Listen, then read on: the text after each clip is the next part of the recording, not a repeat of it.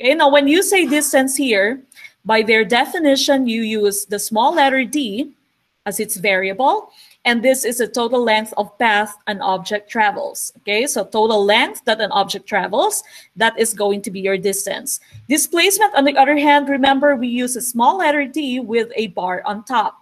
And this is the total length from the reference point. Again, if you are checking your displacement, that should be the total length from the reference point. This should be the change in position of an object. Okay, so it's change in position of an object. Now let's take a look at our example here. Okay, but before we go to that, remember, whenever you have a vector quantity, you need your directions. Okay, I hope you are already familiar with the different directions that you have. The four major directions that you have, of course, would be north. That's pointing upwards. Again, that's north. Then, of course, you have south here, which is the opposite of north. You have west. Okay, going towards the left, that's west. Then going towards the right, that would be east. Now, whenever we are solving later on, when we get to the different examples that we have, and when you need to solve for your displacement, you need to remember the north direction and east direction would be using positive signs.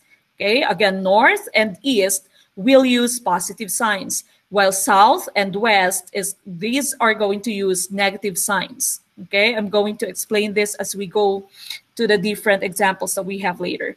Okay, so again, your four major directions would be north, south, east, and west. Again, north and east, they're going to use positive signs, and south and west, they're going to use negative signs. Now, there are also some other directions that would come between these four major directions that we have. So if you have a direction which is between north and east, you would be calling that northeast. Okay, so that's northeast. If you have a direction that is between south and east, you'd call that southeast. Okay, between west and south, you'd call that southwest. And between north and west, you'd call that northwest. Okay, so again, you will see these examples or these directions in the examples that we'll have in the following slides. Okay, let's take a look at one example that we have here. Okay, so consider this example that you have on the screen. You have a person represented by this symbol here, and you have four different points. Okay, so you have point A, point B, point C, and point D. Now, as you can see, point A is a frame of reference, or that's the reference point. That is the starting point. Okay. Now, as you can see, the way that this person travels is represented by the purple arrows that we have. Okay. So first, this person went to point B, then to point C, then to point D, then to point A. Now, you can also see the lengths that this person has traveled. So going to point B, that would be 3 meters. From B to C, that's 5 meters. From C to D, that's 3 meters. Then from D to A, that would be 5 meters. Okay, so this is the representation of how this person has traveled from the reference point, which is point A, to B, C, D, and to A. Now, if you will be asked, what is the distance that this person has traveled? What do you think is the answer? 16 meters. Okay, so 16 meters. Let's try to check.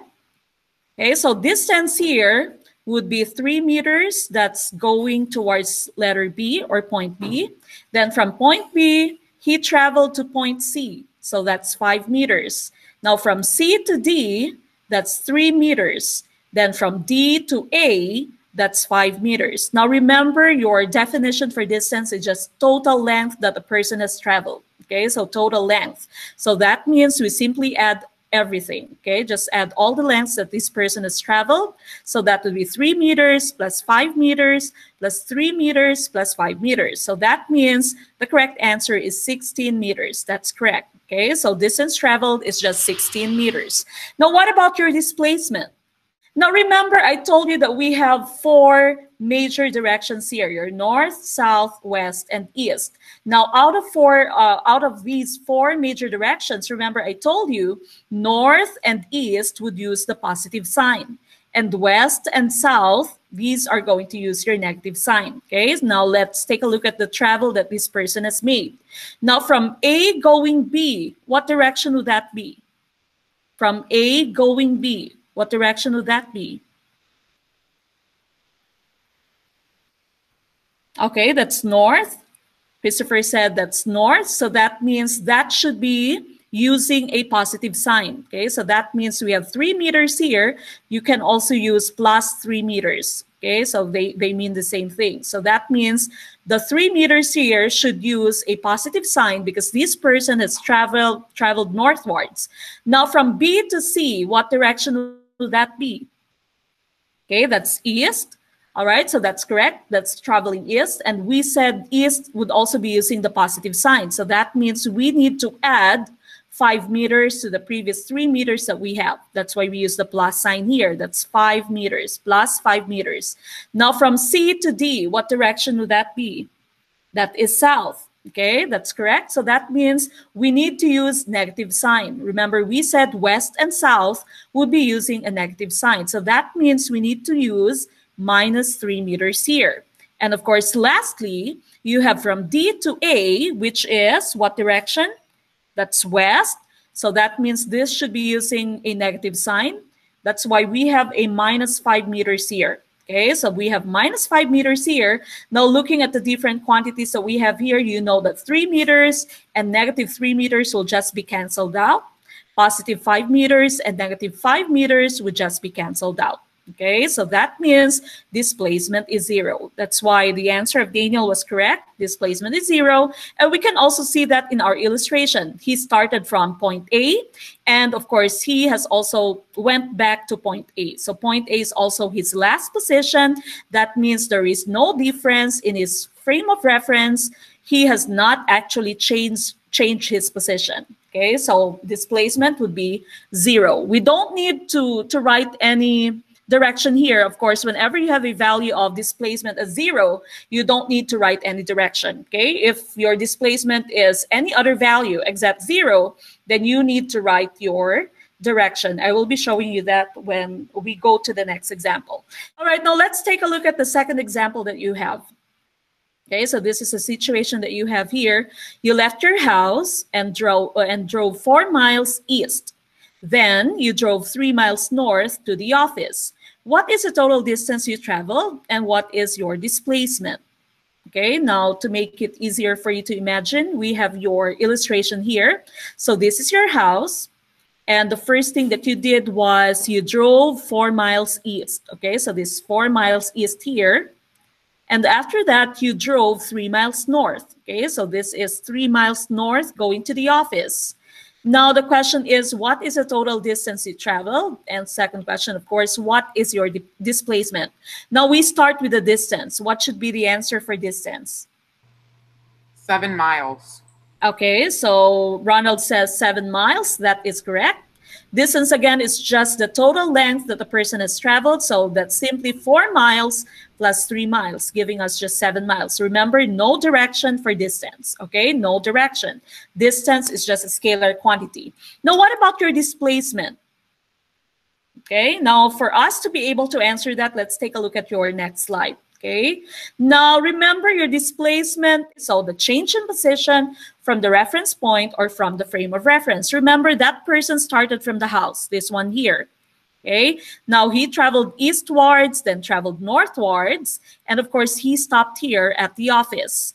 Okay, so that means your displacement, the displacement here would be from the house going to the office.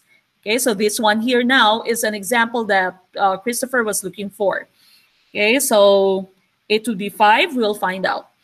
Okay, so again, he traveled eastwards, then northwards, sorry.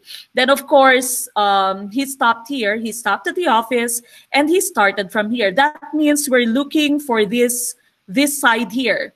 Now, as you can see, if you're trying to look at your illustration, we can see that we have actually formed a triangle. Okay, we've actually formed a triangle. It has 3 sides. Okay, so this is the first side here, this second side, and of course this is the last side, which is the longest length of our triangle. Now, what do you think should we use to get our displacement? Now, again, whenever you have a displacement problem and you are given an illustration that forms a triangle, Daniel says you are going to use the hypotenuse formula. We call that your Pythagorean theorem. Okay, so this is the formula that you are going to use. This formula states that c squared equals a squared plus b squared. Now, c squared here, this is your hypotenuse. When you say hypotenuse, of course, that is the longest side of your triangle. Okay, that's the longest leg of your triangle. Your A and your B here, those are the two other sides. Okay, so your Pythagoras theorem states that the square of your hypotenuse would be equal to the sum of the squares of the two other sides. Okay, so that's c squared equals a squared plus b squared. Again, c squared here, that will be the longest side, or Daniel said that's your hypotenuse. Okay, so we are looking for your c side here, right? We are looking for this side in your equation. Now we proceed with our computation. So we have c squared, and we have 4 miles for A. Remember, we got this from our previous problem. Okay, so remember, we said he traveled eastwards 4 miles. Okay, so that's 4 miles here. That's why we have 4 miles as the first quantity that we have. Then, of course, B, he traveled northwards 3 miles. Okay, so that's 3 miles squared. Okay, any other question or any question until this point? Again, you only need to use this formula if you are forming a triangle. Okay, if the travel of the person forms a triangle, you can use this formula here. Otherwise, you're not going to be using this formula. You're only going to be using the different signs that we have. Okay, so that's 4 miles and 3 miles. Now, proceeding with our computation here, 4 miles squared, 4 times 4, or 4 squared, that would, of course, give us 16 miles. Okay, so that's 16 miles squared. And 3 times 3, that's 3 squared, that would give us 9 miles squared. Any question?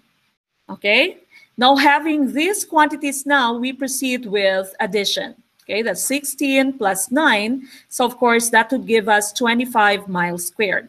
Okay, so that's 25 miles squared. Remember, we're looking for the value of C. So for us to get the value of C, we need to get the square root of both sides. Okay, so we are going to square root both sides. That means we have C equals the square root of 25 miles squared. Okay, C equals the square root of 25 miles squared. When we get the square root of C squared here, we're only left with C. Okay, so we cancel the square there, or the power of 2. We cancel that because we also place this in a square root sign. Okay, so now we're left with just C equals 25, or the square root of 25 miles squared. And so the answer that we have would be 5 miles. The square root of 25, of course, is 5. That's correct, right? Because 5 times 5, or 5 squared, would be 25. Okay, so square root of 25 would be 5. The square root of miles squared would be miles. Now take a look at your direction here. Any question where we got the direction of northeast? Any question? Why do we have a direction of northeast? Or any? Okay, if you're looking at your illustration here, you can see that the direction is going this way. Okay, it's not north, it's not east, it is between north and east. And looking at your directions here, you know that between north and east, that is going to be northeast. That's why your direction is northeast.